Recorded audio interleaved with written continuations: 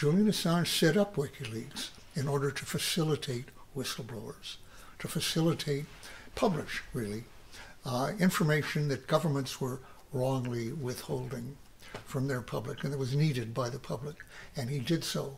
I actually stood at his side in a press conference in 2010 when he revealed the so-called Iraq war logs. Thousands of pages we know now were supplied by Chelsea Manning about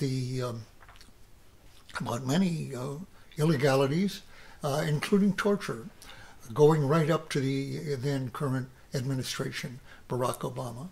So a number of governments, Britain, which was a very cooperative partner in this coalition of the willing in aggression against Iraq, it revealed crimes, actually.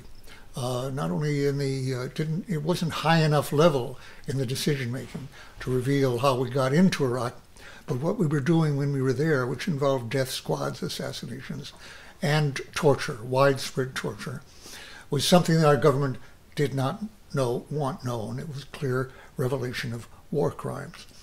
And so it was kept classified.